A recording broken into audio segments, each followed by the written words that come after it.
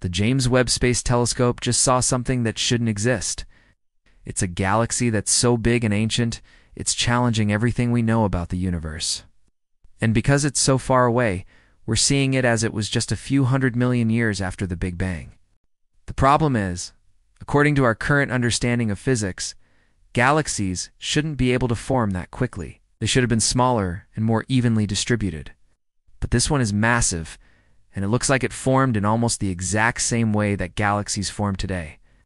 This is a place that's located over 13 billion light years away, and distribute them evenly across the observable universe. Each galaxy would only have a few hundred stars. Now, this galaxy has 100 billion stars. Or is this the first clue to a much deeper mystery? The universe just got a whole lot more surprising.